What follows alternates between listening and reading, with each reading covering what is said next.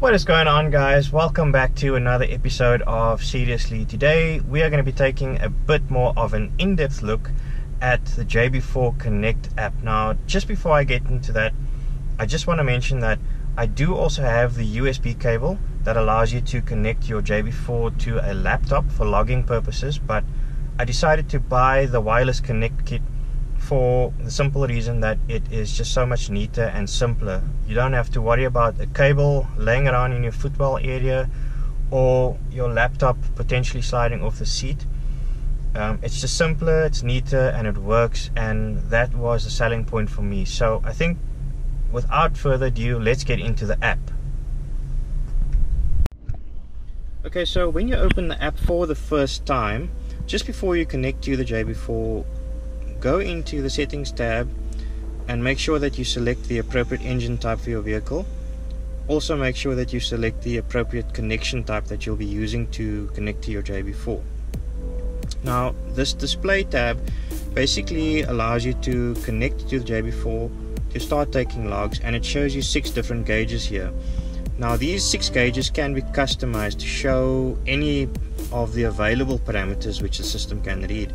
So if you want to change any of them, it's quite simple actually. You simply touch on the screen and hold, and then you can select from one of the available parameters that you would like to see. The next screen is the export screen. Now, this lists all the logs that you have stored on your phone.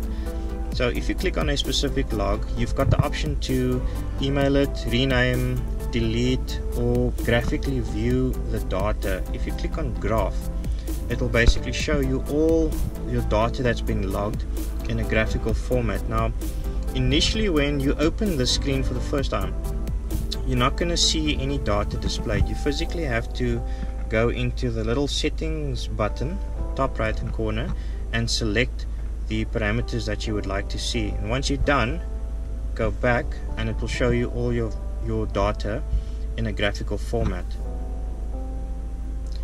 You've also got the option to view the numerical data in a CSV viewer if you have one installed on your phone, such as Microsoft Excel, for example.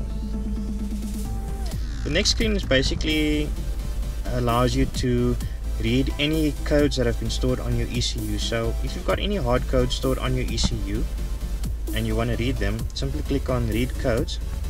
The app will access the ECU and read any codes that's been stored. Now, in this case, I don't have any codes stored. You've also got the option to show any saved codes and delete codes as well. The next tab is the settings tab. Now, we've already gone through the primary settings. There's quite a bit of technical settings here, guys. I'm not going to go into detail with all of these settings. I think the purpose of this video is really just to give you an overview of what the app is about and what sort of settings are available. Now, under the JB4 settings, here you can basically customize the inputs for your custom map. So under user adjustment, that's where you'll enter the data for your custom map 6. You've also got options to enter your boost failsafe values, your fuel open loop values, and there are a couple of other options here as well, pertaining to meth and wastegate and so forth. Under read only, that basically gives you information about the VIN number of your vehicle, as well as any last safety or failsafe codes that were triggered. Then you've got methanol options, which allows you to customize your methanol and nitrous input. You've got the map option, which allows you to select the specific map that you want to activate on your module. And then we've got a firmware option, which basically allows you to update the firmware of your JB4 when new firmware becomes available. Under app settings, we've got a couple of options pertaining to auto logging, shift indicator, the log file name. You can change the suffix that you want to add to the log file name. You can change the display units for your temperature as well as your boost units.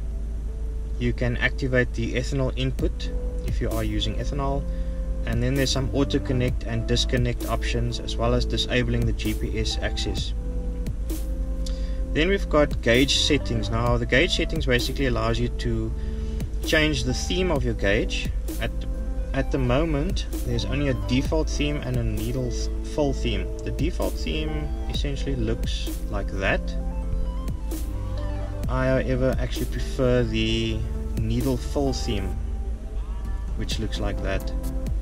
You do have the option to change the gauge colors, but those options actually only pertain to the default theme.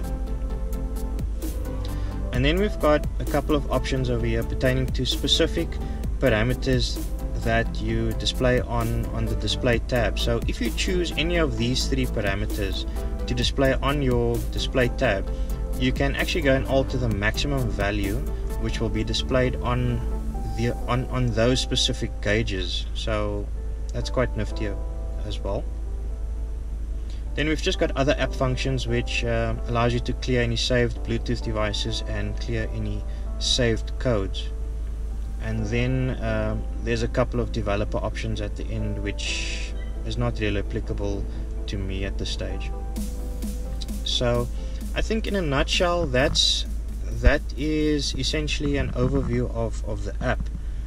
Okay, so just one final note, guys. I just wanted to show you guys how responsive the app is in terms of giving feedback. So I'm just going to give the car a couple of revs just to show you the responsiveness on the app.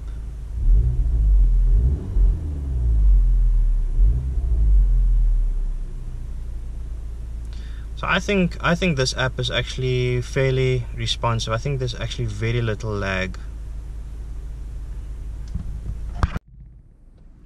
Okay guys, so that's essentially it. I hope you guys have a bit of a better understanding of what the app is about. It's not something that I typically sit and watch all the time while I'm driving, but it's definitely nice to have it there if you want to take a quick log, or if you need to read any codes on your ECU, or if you want to change any map settings on your ECU as well. So it's definitely a winner in my book, and I definitely would recommend it if you are planning on running the JB4 system. It's just so much better than lugging your laptop around and having to worry about cables laying around in your footwell areas. So yeah, it's definitely a winner in my book. If you guys enjoyed the video, please do give it a thumbs up. Any questions, comments or suggestions, drop them into the comment box, and please do subscribe for more content. Until next time guys.